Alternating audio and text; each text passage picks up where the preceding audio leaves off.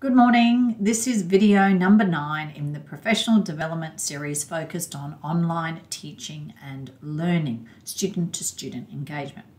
In this video, we look at two principles. Principles number 2, modelling, and principle number 3, management. So let's get to it. We know that that's our core model which we want to achieve, and we're going to focus on the strategy of modelling, which says that we need to explicitly and subtly illustrate collaborative and co-constructive engagement practices while being the co-participant within a community of learners. So we have to, as teachers, model these type of behaviours for our students to build their student capability to do this type of work online. What does a post look like? How do you present content? How do you reply? How do you demonstrate something? How do you post a question? All those things actually need to be taught. Students need to be taught how to do that online. In the previous video, we identified that a key principle is to sustain communication over the life of an online learning sequence.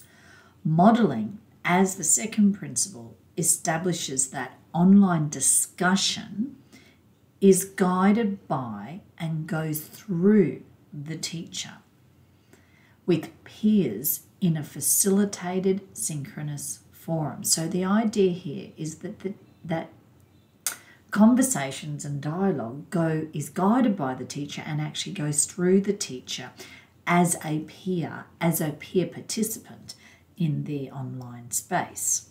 The teacher does not just provide the content and an answer for a student, but they model how to respond, how to be a contributor, how to request information, how to extend an idea, how to reflect, and how to reason. And this helps develop that healthy dialogue and metacognitive processes. Now, the type of questioning obviously directs the type of answer. And what has been found online is there's a greater tendency to respond at the cognitive level of the question asked.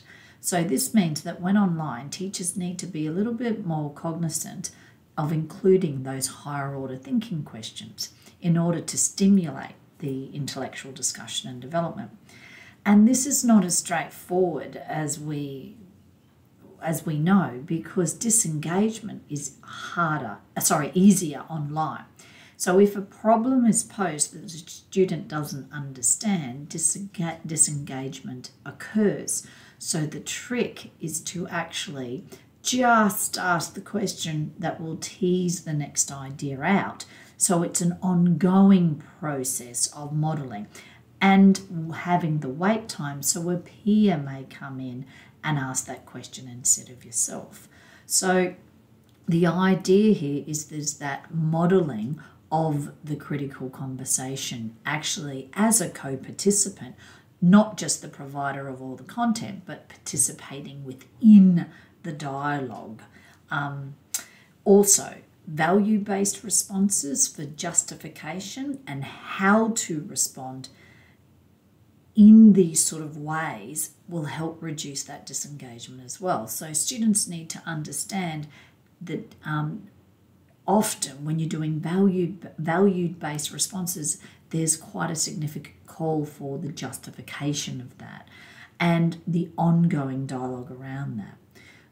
In these online environments, we also have a lot of social and emotional responses in the emojis that we use, which is a critical part. That social part, as we know, is a critical part of responding. And teachers being a participant by doing those as well needs to happen.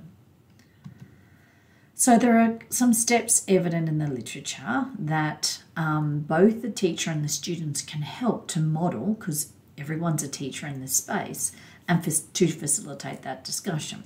So presenting ideas and questioning, focusing the discussion, summarising the discussion, confirming understanding, diagnosing misconceptions, identifying areas of agreement and disagreement, seeking to reach consensus understanding, encouraging, acknowledging and reinforcing others' contributions, and drawing in participation prompting and discussion. And I think that last one, drawing in and maintaining through modelling, is one of the things that is critical for online engagement and student-student engagement.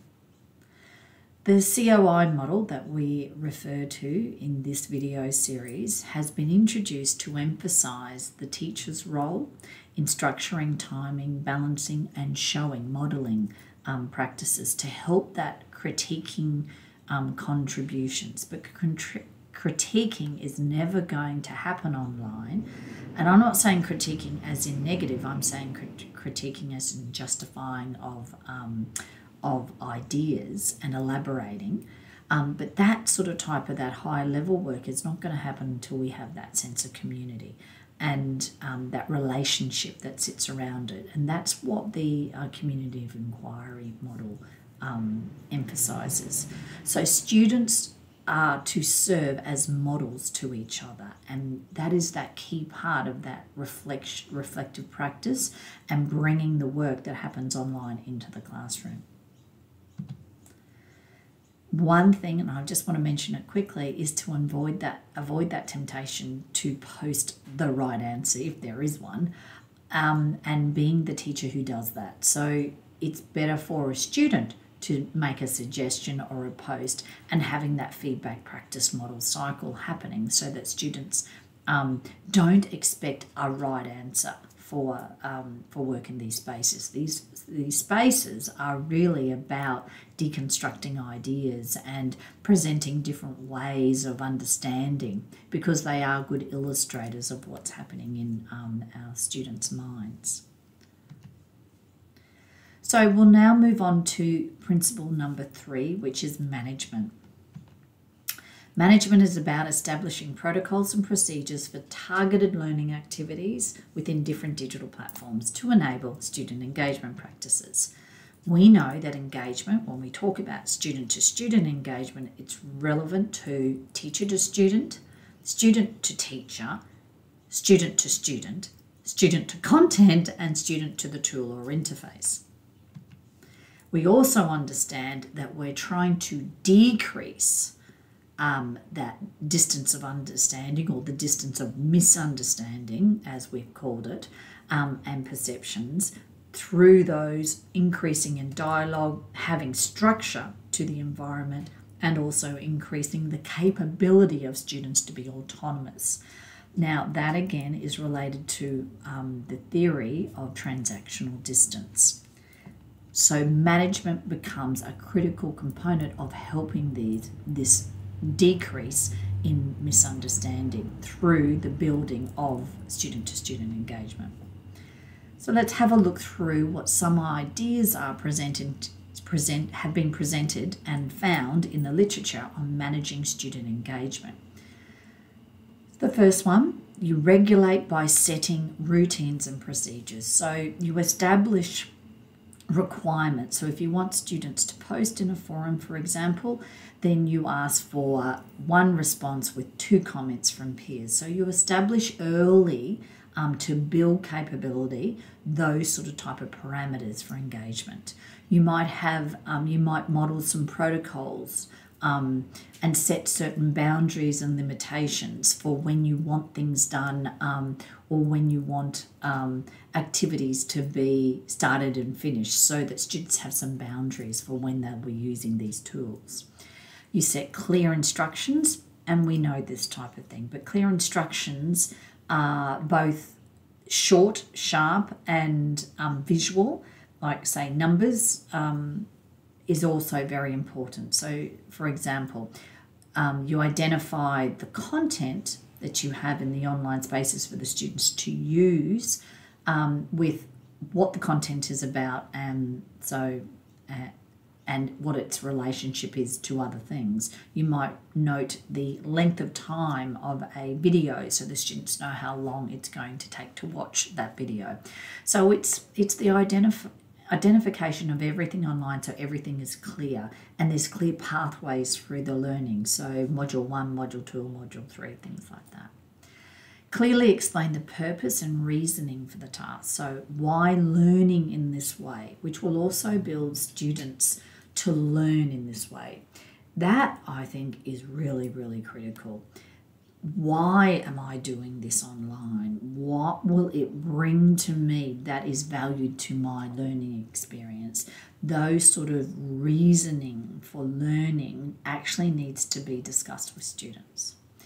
Wait time by teacher for students to resolve their own conflict. So that time lag is very important. It's that thinking time, the watching of the peers' responses. That needs to happen so that if you become a participant in that, but you also don't control that and actually build students' capability to resolve conflict or to present an idea through justifications. But that work, again, can be done classroom-based and online. And I think that's very important. These reasoning whys and building hows are critical in this space. Make it fun, have some sense of social presence and conversational chat. Those ideas are very strong in the literature when we're using these online environments. Collaboration. People talk about collaboration. It's one of those terms that are bandied around quite a lot for online. But that means when you're managing collaboration that you set the requirements and set the tasks. But a really key idea is to establish roles. This is me, this is my role when I'm in this group and I'm doing these type of activities for this period of time. So that time frame matters. And this will be the next activity that follows on.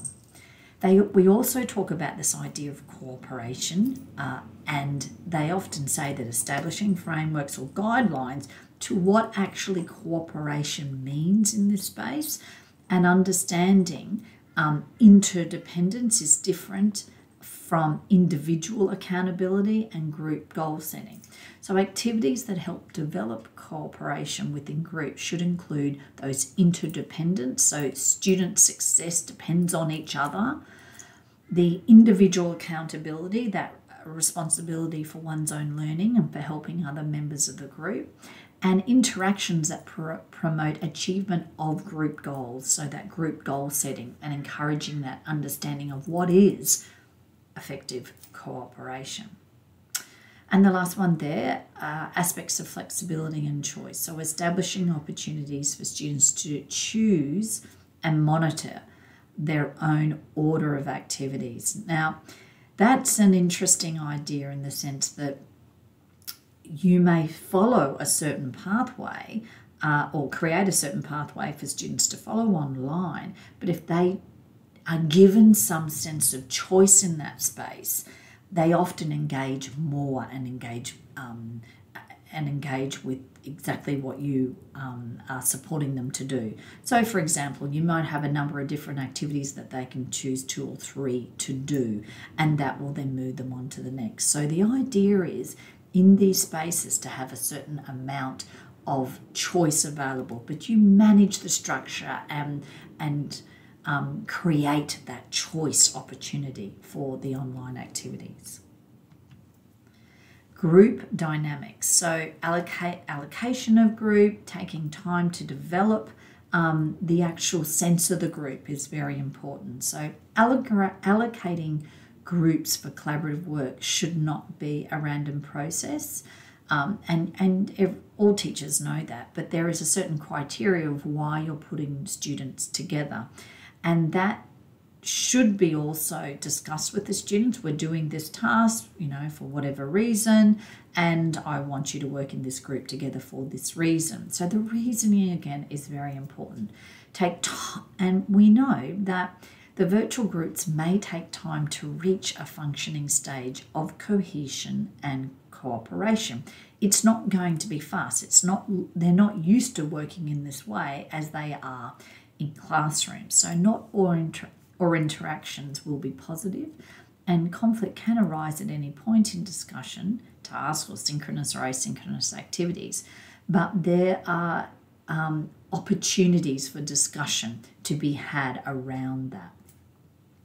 Don't jump straight in to solve or resolve group conflict. Try to encourage discussion dynamics and questioning, and also provide scaffolding and support for students to be justifying their answers and building on each other's ideas, because that is critical for learning in these spaces, or we're going to get that disengagement.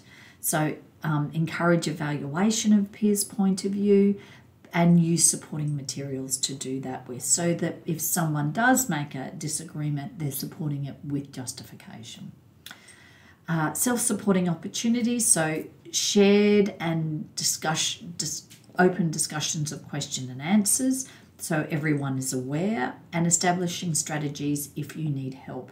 Go and do this, go and do this. So you've got that effort regulation and that time management opportunity. So you're trying to manage their interactions online, but you're giving them boundaries and limitations and support to do just that.